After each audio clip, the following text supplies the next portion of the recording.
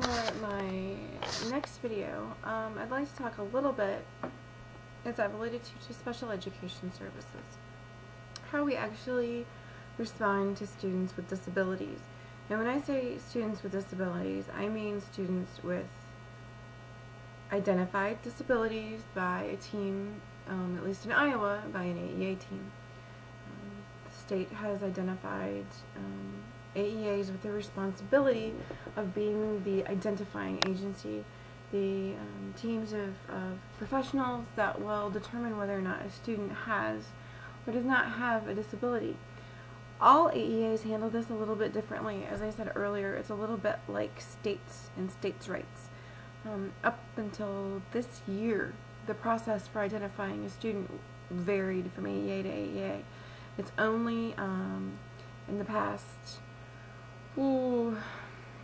this year, in fact, full implementation isn't even required until next year, or I think maybe the year after that.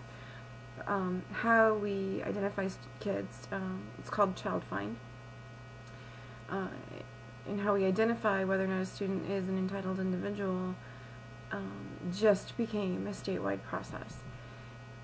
It's going to be really difficult as a rollout because although some places like our AEA, we don't test in place, we look at hopefully student needs and look at discrepancy between them and their peers, and then what's it going to take to get them to be successful and start to progress along the general ed curriculum. And if it takes a really significant amount of support and individualized intensive instruction, we call it special ed. Now, one of the reasons the state stepped in through the series of Child Find trainings that I've had, one of the reasons the state stepped in was because what we were doing wasn't working. It was taking too long. It wasn't time responsive to student and family needs. We were spending too much time trying to get general education teachers to be compliant and do research-based interventions and collect data, making it a data-based decision-making system. This response to intervention model has just not been working for a multitude of reasons. One of those being how we set up those interventions. First of all, in secondary education, which is where my specialty is, English teachers are literature teachers. They are not reading teachers the way a first or second grade teacher may teach reading and may be knowledgeable about reading strategies. If you look at, I think it was the pre-2004 maybe, University of Iowa curriculum for secondary English language arts teacher certification, it was really heavy in British or English literature and American literature and composition. It wasn't necessarily really strong in reading strategies, comprehension strategies, how to improve fluency, how to teach students to read with prosody. These weren't things that teachers were necessarily taught how to do, and yet they'd sit in meetings with kids that were struggling readers and be told, okay, you're the English teacher, you need to know how to intervene with a student that has a reading difficulty. It's not dissimilar with math. A teacher that excels in instructing or performing advanced mathematical operations may not have an adequate toolkit to help intervene when a student is struggling. And so I think in part we asked a system to do something. That be, pick a skill that a student is deficit at, form a 20 to 30 minute daily, weekly, structured, intensive intervention that has a research base to it, and keep data on it, and if the student doesn't make progress after 3 or 4 weeks, get together again and pick a different intervention. Teachers just don't necessarily have a bag of tricks like that. I'm not going to place blame on necessarily why that happens, if it's all teacher prep, if it's partly professional development, if it's partly that the research base is just ever so slightly convoluted programs, purchase programs, and some of them have great reputations, and some of them have reasonable results. They're not one size fits all. And in fact, a lot of the strategies, the research-based strategies they incorporate, a teacher could, with a little strategy knowledge and a book, a newspaper article, could spend a week teaching reading strategies purely based off of one newspaper article. Reading and writing, because I really think they need to go hand in hand, although with a disability they aren't necessarily hand in hand. A whole other topic again.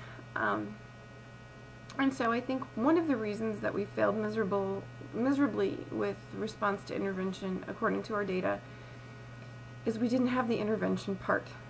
Other lesser things were we didn't have the response part.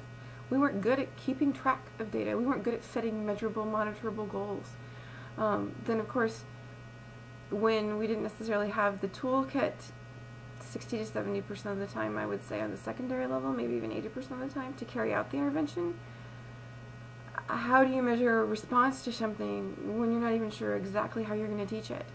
And when you start pulling in things like challenging behaviors, it becomes all the more frustrating.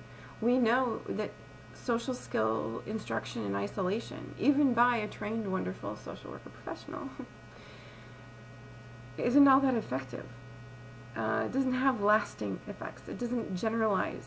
When you teach a student how to, say, have conversational skills, how to start a conversation, how to disagree with an adult, how to do confrontation effectively, be assertive, assertiveness training.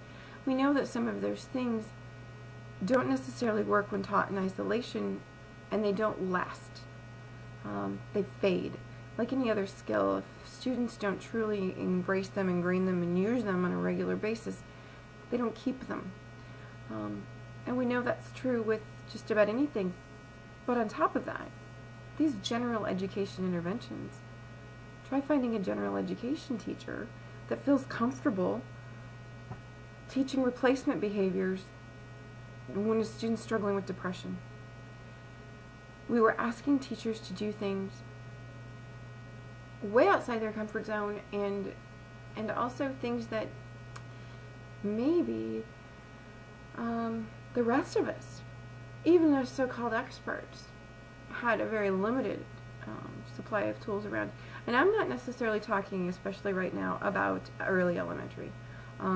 We have tons of great strategies when a teacher is, when the whole class is working on phonics and one student isn't getting certain blends. We have great assessments available. We have phenomenal ways of whole class work on improving fluency, improving vocabulary, and teaching vocabulary skills to entire groups of kids is one of those things that we have a plethora of knowledge about. Teaching comprehension skills even to to high school age kids. We have a really good knowledge base about designing those in the current system though. I hate to bring up the time factor, but time is an issue. When your bell schedule is set up with 3 minutes in between and 20 minutes, you have to literally be willing to do whatever it takes. You really need to read that book. And you really need to be able to follow Dufour's suggestions that you create that time, that intervention time, that supplemental and intensive time. And I think that because of the lack of all those things, first and foremost, our identification process hasn't been really effective.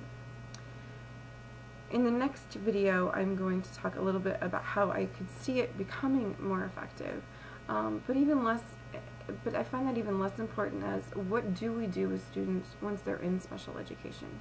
So that's what I'll be talking about next.